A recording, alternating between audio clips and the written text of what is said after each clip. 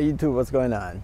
This is Dan Permaculture. All right, in this video, just a tour. I haven't gave you guys a tour, kind of a full tour of the garden.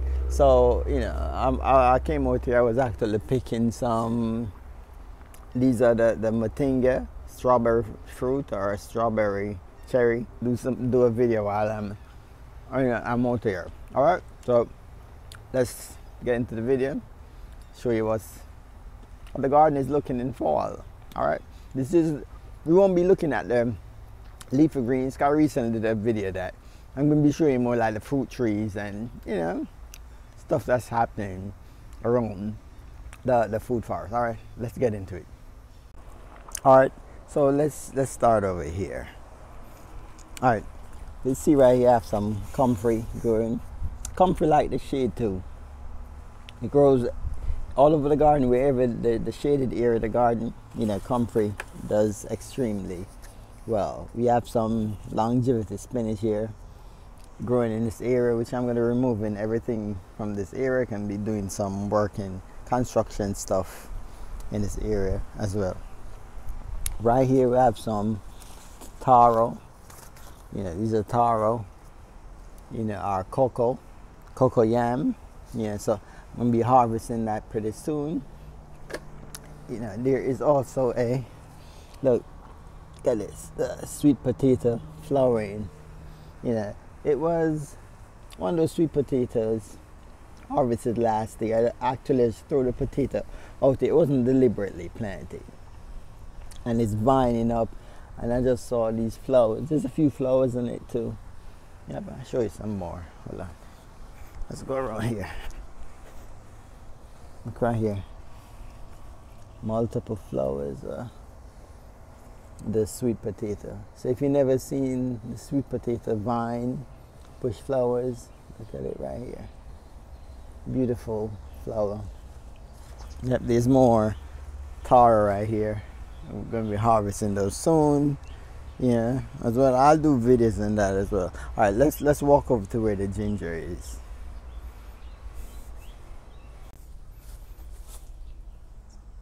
All right, so this is the turmeric. That's how large this turmeric is. Maybe about 4 feet in height. Let me step back and give you a good view. Beautiful. Yep. And beside the turmeric is, let me pull this out and show you guys. This is my coffee plant. I probably need to up pot this in a bigger container. Maybe a 10-gallon or something like that container. Give it some more. This is, I did a video on that already, the American fruit. So let's not. So over the ginger start like dying back a little bit. So maybe it's probably soon time for it to be harvested. Let's look down. It smells. You just walk here and touch the leaves. It smells so good. Look, if you look down here, look like we're gonna have some good roots of ginger. Look, looking good. If you look right here, the flower, ginger pushing off a flower. Yeah, oh, that's cool. Yeah, so the ginger actually flowering this year. There's more ginger right here. You could actually use the leaves of the ginger too to cook with. Give you a similar. I don't think it have that little bite that ginger has, but it do have a nice flavor. The smell, the aroma from it is extremely good. More. Oh, let me show you something. More flow. The ginger is actually flow, and this ginger is the second year ginger, and I'm getting flower from it right now. See that? Let me bring it close down. Isn't that cool? There's a few flowers. Look, 1, 2, 3, 4, 5 flower. I see 5, 6 flowers. So the second year ginger, pushing on 5 flowers. It's cool. Beautiful. Over here, more. This is this turmeric look like it's the leaves start browning up. I guess this is ready to harvest out. Yeah, I'm excited to see what's in these containers. I could see the ginger though. The ginger has a lot of rhizome pushing up through the soil. If you're growing this ingrown, you could leave it and let it die right back, and it's going to grow back the next year, and you have a bigger rhizome the following year. Yeah. All right. Right here is my Mysore raspberry. You know, I got only a few fruits. You know, so I'm gonna probably, it's in a container. I'm gonna take it out the container, actually put it in ground, and I know it's probably gonna just take off. The only part of this, I gotta put it somewhere where just away from it, have some real thorns here. Yeah, that kind of look dangerous. So I'm gonna move it to an area where, you know, it's not an area that I gotta walk through regularly. Yep. This was that white guava. Got a bunch of different stuff in this container. It's all katuk, ginger, you know, ginger, herbs. This is Lipia alba, real good herb. You know, right here I got a tea plant. This been growing so slow. I'm trying to figure out what it's gonna like. This is, let me see, green tea. This is a green tea plant. Yep. Let me see. This is, I forget what this is. I think a chai. I think that is what this is. I think so. Grows very slow. Yeah, the banana area, always productive. Nice rack of bananas. So you see this one fruiting, so the next one probably gonna be this. Over here I threw some pink guava seeds, yeah, here, and they're all sprouting. See that? So I'm gonna once they grow up more, I will transplant them into smaller containers too. And so this is a pink guava here and the white guava. All right, over here, this is a cutting from the Barbados cherry. Yeah, so that's looking good. I did this for my sister. You know, I have a sister in Texas that I'm going to be sending that tree to.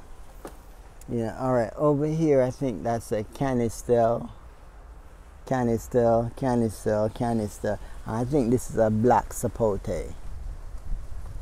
Yeah, because the leaves look different. Yeah, it's a black sapote. Right here. Over in this corner is a pineapple guava thing. When it's ready to fruit, it will. Bunch of longevity spinach here, makes a great ground cover.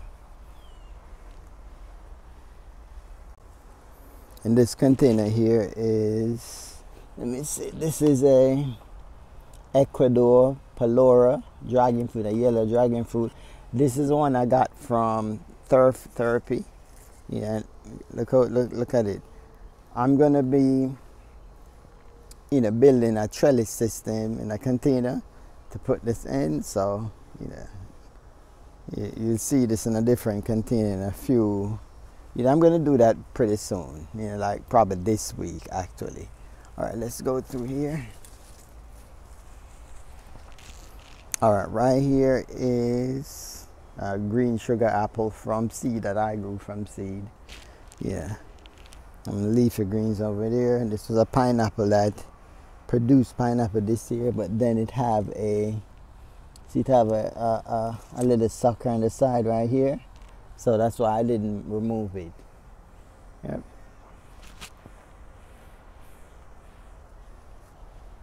These are the moringa. Yeah. Yep. I'll go over here. This is my rainforest plum. I just up pot this in a bigger container over the weekend. East Indian mango from seed. I have a blackberry. Over here. Thornless blackberry, which is in a container, but I'm gonna also remove that out of the container this week. Yep. This is a Mexican sunflower They really growing this for chop and drop biomass for the garden. Yep. If you look over here, we got another banana right here. I don't even know what variety. Okay, that doesn't look like a Namwa. Yeah, I guess I'll figure that out. So there's another banana right here. And if you look up here, guys, I've been doing a lot of chop and drop in the garden, you know, to open airflow right through the garden. So I've been chopping bananas, everything. Yeah, and this is what I do with it. It's all around fruit trees. Yep. This is my fertilizer here in the garden. Chop and drop around every single fruit trees. You know, compost here. Yeah. It's just leaves, grass cuttings, cardboard. I just leave it there. I don't turn it or nothing. I just leave it. Let it just, patience. It will do its thing. Yep. We got a mulberry here. This is a Maui mulberry right here. Katuk over here. Look at the size of the hog plum or mulbeans, suela or so. Yeah, look how big it is. Yep. Oh, let me show you guys something else. All right. Oh, all right. This tree is a June plum. June plum grown from seed. Yep. So I got two of them right here, and look how big it is. Beautiful tree. Beautiful, beautiful tree. Yep. This is black turmeric. I plant ingrown, which I'm not gonna harvest nothing from this. It's just gonna grow, die back, and regrow again. Yep. Right here's another green sugar apple. Yep. This is, you know, star fruit, Suriname cherry. Yep. Over here is a Gumbichama Brazilian black cherry right here. That started.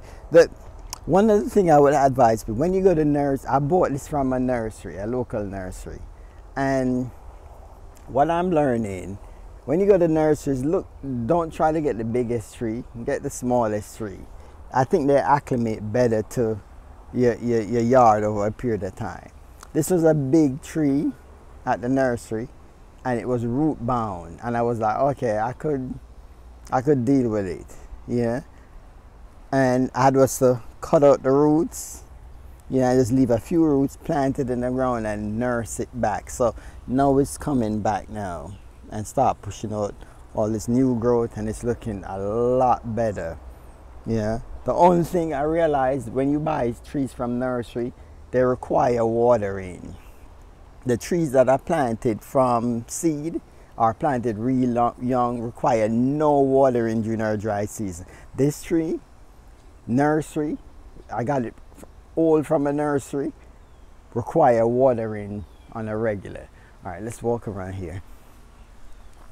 All right, this is a Pakistani mulberry. Guys, look at the leaf. All right. Don't be alarmed if you have a Pakistani mulberry and you see the leaves start getting this rusted look.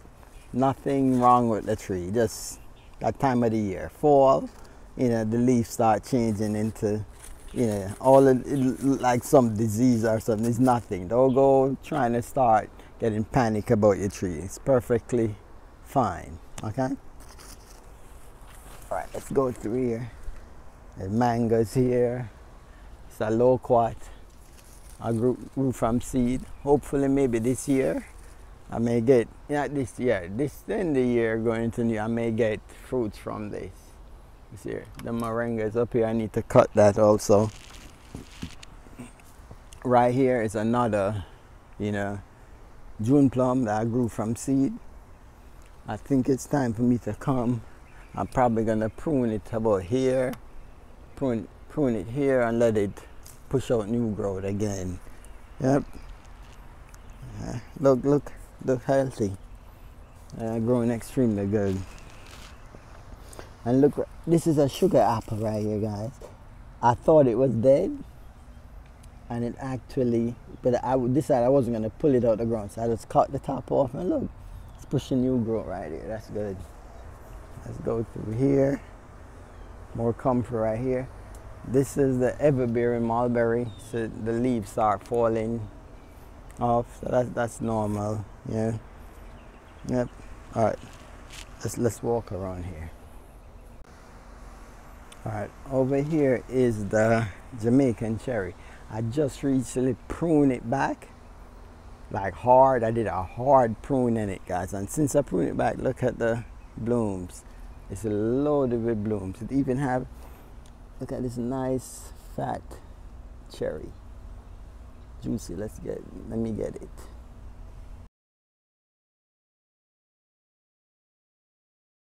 Good. This is loaded with vitamin C. This is Barbados cherry or acerola cherry. Yeah, so I'm gonna be having a lot of fruits in a few weeks. Yep. Delicious. I'm gonna actually let the kids eat this.